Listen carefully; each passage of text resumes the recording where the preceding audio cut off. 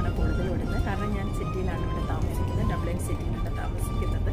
അപ്പം എല്ലാവരും ചോദിക്കാറുണ്ട്, ഇങ്ങോട്ട് ജോലിക്ക് വരുന്നവരും ഇങ്ങോട്ട് വരാൻ ആഗ്രഹിക്കുന്നവരും എല്ലാവരും എന്നോട് ചോദിക്കുന്ന ഒരു കാര്യമുണ്ട്, ഇവിടുത്തെ ഗ്രാമപ്രദേശങ്ങൾ എങ്ങനെയാണ് ഇരിക്കുന്നത്, അവർക്കതെല്ലാം കാണാൻ ആഗ്രഹമുണ്ട്, എങ്ങനെയാണെന്നൊക്കെ ചോദിച്ചു. അപ്പം അങ്ങനെ റിക്വസ്റ്റ് ചെയ്ത ആളുകൾക്ക് വേണ്ടിയിട്ടാണ് ഞാൻ ഈ വീഡിയോ ഇടുന്നത്.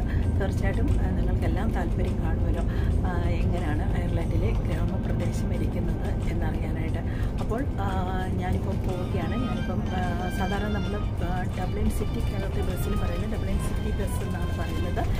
ഈ കൗണ്ടി ടു കൗണ്ടി പോകുന്നത് ബസ്സിൽ പറയുന്നത് ബസ് ഈറം എന്നാണ് പറയുന്നത്. ഏകദേശം 10 യൂറോയ്ക്കടുത്ത്, അതായത് 9.5 യൂറോ ടിക്കറ്റാണ് വരുന്നത് നമ്മൾ ഇവിടെ നിന്ന് ട്രിമ്മിലോട്ട് പോകുവാനായിട്ട്. അപ്പം ഞാനിപ്പോൾ ബസ്സിലിരിക്കുകയാണ്. അപ്പം ബസ്സിലധികം ആളില്ല, 1 അവർ ജേർണിയാണുള്ളത്. അപ്പോൾ നമുക്ക് പോകുന്ന വഴിയുള്ള കാഴ്ചകളും എല്ലാം കണ്ടുകൊണ്ട് പോകും. ഇത് ഞാൻ ബസ്സിൻ്റെ മുകളിലത്തെ നിലയിലാണ് ഇരിക്കുന്നത്. ഇതാണ് ബസ്സിൻ്റെ ഉൾഭാഗം. അയർലൻഡിലെ എല്ലാ ഗ്രാമപ്രദേശങ്ങളും വളരെ സുന്ദരമാണ് കാണാനായിട്ട്. എവിടെ പോയാലും നമുക്ക് ഏകദേശം ഒരുപോലെ തന്നെ തോന്നുന്ന രീതിയിലുള്ള പ്രകൃതി ഭംഗിയാണ് എവിടെയുമുള്ളത്. എല്ലാ സ്ഥലത്തും തന്നെ കർഷകരാണ് കൂടുതലായിട്ടും ഉള്ളത്. ഈ ഫാർമേഴ്സിന് കൂടുതലായും ചെമ്മരി ആടുകളുടെ ബിസിനസ്സും അതുപോലെ തന്നെ കുതിരയെ വളർത്തുന്ന ജോലികളും അങ്ങനെ ധാരാളം ബിസിനസ് അവർക്കുണ്ട്. കൗണ്ടി മീത്തിലുള്ള ട്രിം എന്ന് പറയുന്ന ഗ്രാമപ്രദേശത്തേക്കാണ് ഇന്നത്തെ എൻ്റെ യാത്ര. വളരെ മനോഹരമായ കാഴ്ചകളാണ് വഴിയിലുടനീളം കാണാനായിട്ട് സാധിക്കുന്നത്. വളരെ ഭംഗിയുള്ള കെട്ടിടങ്ങളും നല്ല റോഡുകളുമാണ് കാണാനുള്ളത്. ഇപ്പോൾ ഞാൻ കൗണ്ടി മീത്തിലെ ട്രിമ്മിൽ എത്തിച്ചേർന്നിരിക്കുകയാണ്. ഈ ബസ്സാണ് ഞാൻ പറഞ്ഞ ബസ് ഈറം എന്ന് പറയുന്ന ബസ്. അപ്പോൾ വഴികളെല്ലാം നിങ്ങൾക്ക് കാണാം, വളരെ വിശാലമായി പരന്നു കിടക്കുന്ന ഒരു വഴിയാണ്. പക്ഷേ വീടുകളെല്ലാം ഇവിടെ കുറവാണെങ്കിലും ആ ട്രിം എന്ന് പറയുന്ന ആ ഒരു പ്രദേശത്തെ ഒരു ചെറിയ, അതായത് നമ്മളുടെ നാട്ടിലെ ഒരു ചെറിയ ഒരു ജംഗ്ഷൻ എന്ന് പറയുന്നത് പോലെ തന്നെ ആ ഒരു ഗ്രാമത്തിൻ്റെ ആ ഒരു ഭാഗത്തായിട്ട് കുറച്ച് കടകളെല്ലാം ഉണ്ട്. അപ്പോൾ ആ ഒരു കടകളെ മാത്രം ആശ്രയിച്ചാണ് ആ പ്രദേശത്തുള്ള എല്ലാവരും തന്നെ ജീവിക്കുന്നത്. അപ്പം അവിടെ പണിതിരിക്കുന്ന വീടുകളെല്ലാം സിറ്റിയിലേക്കാളും മനോഹരമാണ്. കാരണം സിറ്റിയിൽ ജനവാസ തിരക്ക് കാരണം വളരെ കൺജസ്റ്റഡ് ആയിട്ടുള്ള രീതിയിൽ വളരെ സ്ഥലപരിമിതി കൊണ്ട് നിർമ്മിച്ചിരിക്കുന്ന വീടുകളാണ് കൂടുതലും കാണുന്നത്. എന്നാൽ ഇവിടെ വളരെ വിശാലമായി പണിതിരിക്കുന്ന വീടുകളും അതിൽ ധാരാളം മുറികളുള്ള വീടുകളും എല്ലാം നമുക്ക് കാണാൻ പറ്റും. ഇപ്പോൾ ഈ ട്രിമ്മിൻ്റെ ജംഗ്ഷനിലേക്കാണ് ഞാൻ പോയിക്കൊണ്ടിരിക്കുന്നത്. അപ്പോൾ അതിൻ്റെ ഒത്ത നടുഭാഗത്തായിട്ട് ഒരു മദ്യം വിൽക്കുന്ന ഒരു കട നമുക്ക് കാണാനായിട്ട് പറ്റും. ഇവിടെ വൈനാണ് പ്രധാനമായി സെർവ് ചെയ്യുന്നത്. അപ്പം ഇവിടെയായിട്ട് ഒരു പെട്രോൾ പമ്പുണ്ട്, അതുപോലെ തന്നെ കുറച്ച് കടകളും ഇവിടെ ഈ ചുറ്റുപാടുണ്ട്. അപ്പം ഇവിടുത്തെ ഏറ്റവും ആകർഷണീയമായ ഒരു കാര്യം എന്ന് പറയുന്നത് സൂപ്പർ വാല്യൂ എന്ന് പറയുന്ന ഈ ഒരു ഷോപ്പാണ്. അതായത് ഗ്രോസറീസ് കിട്ടുന്ന ഒരു ഷോപ്പാണ്. എനിക്ക് തോന്നുന്നത് കൗണ്ടിയിൽ ഇവർക്ക് ലിഡിലും ഈ സൂപ്പർ വാല്യൂ ഷോപ്പും മാത്രമുള്ളത് കൊണ്ട് സിറ്റിയിലുള്ള സൂപ്പർ വാല്യൂവിനേക്കാൾ കൂടുതൽ സാധനങ്ങൾ അവിടെ അറേഞ്ച് ചെയ്ത് വെച്ചിരിക്കുന്നതായിട്ട് കാണാൻ സാധിച്ചു. ഇപ്പോൾ ഞാൻ ആ ജംഗ്ഷനിൽ നിന്ന് കടന്ന് ട്രിം കാസിൽ കാണുവാനുള്ള യാത്രയിലാണ് ഇപ്പോൾ പോയിക്കൊണ്ടിരിക്കുന്നത്. ട്രിം കാസിൽ ഇവിടുത്തെ പുരാതനമായ ഒരു കാസിലാണ്. അതിൻ്റെ ഭാഗങ്ങളാണ് ഇപ്പോൾ നമ്മൾ കണ്ടുകൊണ്ടിരിക്കുന്നത്. വളരെ ബ്യൂട്ടിഫുൾ ആയിട്ടുള്ള ഒരു കാഴ്ച തന്നെ ആയിരിക്കും കാണാൻ പോകുന്നത്. അതിൻ്റെ എക്സൈറ്റ്മെൻറ്റിലാണ് ഞാനിപ്പോൾ ഉള്ളത്. എനിക്ക് കൗണ്ടിയിൽ ഏറ്റവും അധികം ഇഷ്ടമുള്ള കാര്യം ഇവിടുത്തെ ബ്യൂട്ടിഫുൾ ആയിട്ടുള്ള തനിയെ വീടുകളാണ്.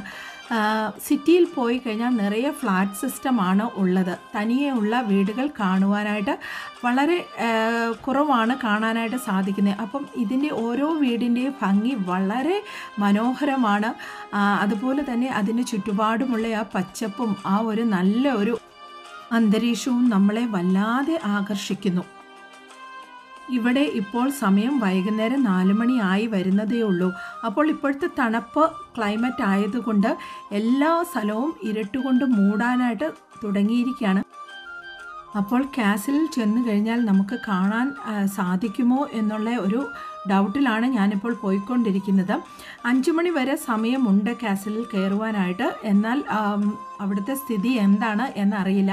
ഇപ്പോൾ നമ്മൾ എത്തിയിരിക്കുന്ന ട്രിം കാസിലിൻ്റെ പ്രദേശത്താണ്. ഇവിടെ ഇതിൻ്റെ പുറം ഭാഗമാണ് നമ്മളിപ്പോൾ കാണുന്നത്.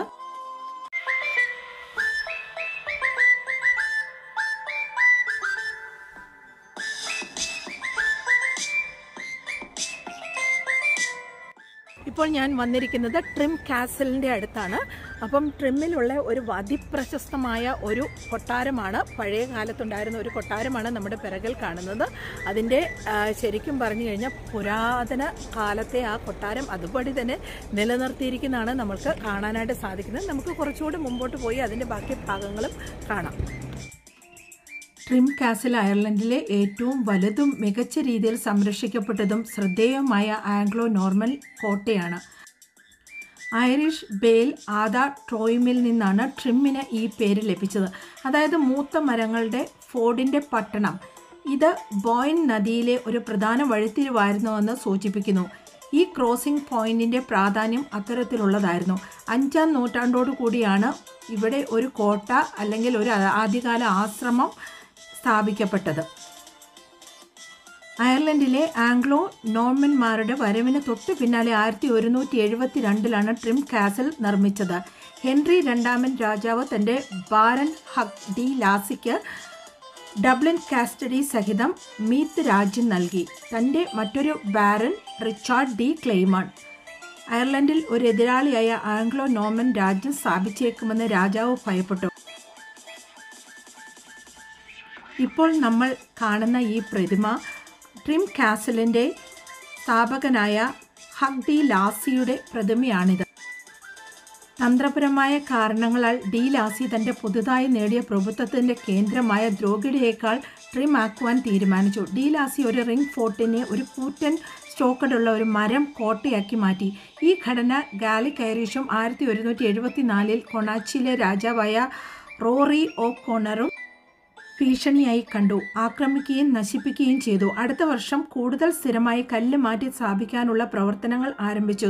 തുടർന്നുള്ള ദശകങ്ങളിൽ ഹഗ് ഡി ലാസിയും അദ്ദേഹത്തിൻ്റെ മകൻ വോൾട്ടറും അയർലൻഡിലെ ഏറ്റവും വലിയ ആംഗ്ലോ നോർമൻ കോട്ട പണിതു.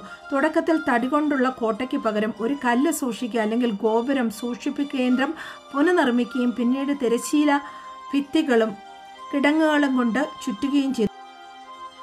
നിരവധി ടവറുകളും ഒരു ഗേറ്റ് ഹൗസും കൊണ്ട് കുത്തിയിരിക്കുന്ന രീതിയിലുള്ള മതിൽ ഏകദേശം 3 ഏക്കർ വിസ്തൃതിയിൽ ഉറപ്പിച്ചു. ഇന്ന് കാണുന്ന കോട്ടയുടെ ഭൂരിഭാഗവും 1220 കൂടി പൂർത്തിയായതാണ്. 1995 ബ്രേവ് ഹാർട്ട് വിത്ത് മെൽ ഗിബ്സൺ എന്ന സിനിമ ട്രിം കാസിലിൽ ചിത്രീകരിച്ചു. കെട്ടിടം സ്കോട്ടിഷ് ഇംഗ്ലീഷ് കോട്ടകളുടെ എണ്ണം ഇരട്ടിയാക്കി. ലീവ് മാർവിനോടൊപ്പം 1980 പുറത്തിറങ്ങിയ ഒരു cinema the big red one ചിത്രീകരണ സ്ഥലമായും ഈ കോട്ടയെ ഉപയോഗിച്ചു. അപ്പോൾ ഇന്ന് ഈ കൗണ്ടിയിലേക്ക് വന്നിരിക്കുന്ന ഈ യാത്ര അവസാനിച്ചിരിക്കുകയാണ്. അപ്പോൾ നിങ്ങൾക്ക് ഏകദേശം ഇവിടുത്തെ കൗണ്ടി എങ്ങനെയാണ്, അതായത് ഗ്രാമപ്രദേശം എങ്ങനെയാണെന്നൊരു ഏകദേശം ഐഡിയ കിട്ടി കാണുമല്ലോ. എല്ലാ ഫെസിലിറ്റീസും ഉണ്ട്, എന്നാൽ അത് എല്ലാ സ്ഥലത്തും അവൈലബിൾ അല്ല. കാരണം വളരെ ദൂരത്തിനിടയ്ക്കാണ് കടകളും എല്ലാം ഉള്ളതെന്ന് നിങ്ങൾ കണ്ടല്ലോ. അപ്പം ഇതൊക്കെയാണ് ഇവിടുത്തെ കൗണ്ടിയുടെ വിശേഷങ്ങളും പ്രത്യേകതകളും. അപ്പോൾ നിങ്ങൾ ട്രിം കാസിൽ കണ്ടു, എൻജോയ് ചെയ്തെന്ന് വിശ്വസിക്കുന്നു. അതുപോലെ മനോഹരമായ പ്രദേശം തന്നെയാണ് കൗണ്ടി എന്ന് പറയുന്നത്. അപ്പം ഇവിടെ രാത്രിയായിട്ടുണ്ട്. അപ്പോൾ നമുക്ക് ഇവിടെ തന്നെ ഒരു അതിമനോഹരമായ ഒരു പള്ളിയുണ്ട്, അതും നമുക്ക് ഈ കൂടെ കാണാം. ഇവിടെ സത്യത്തിൽ സമയം 5 മണി ആയിട്ടേ ഉള്ളൂ. ഓൾറെഡി ഭയങ്കര ഇരുട്ടായി. നമ്മൾ ഈ പള്ളി ഒന്ന് കാണാനായിട്ട് വന്നതാണ്. അപ്പോൾ ഈ പള്ളിക്കകത്ത് പോലും കയറാൻ പറ്റുന്നില്ല, കാരണം ഇവിടെ ആരുമില്ല. ഭയങ്കര ഇരുട്ടാണ് ഇവിടെ ഈ ഒരു സമയം കൊണ്ട് തന്നെ.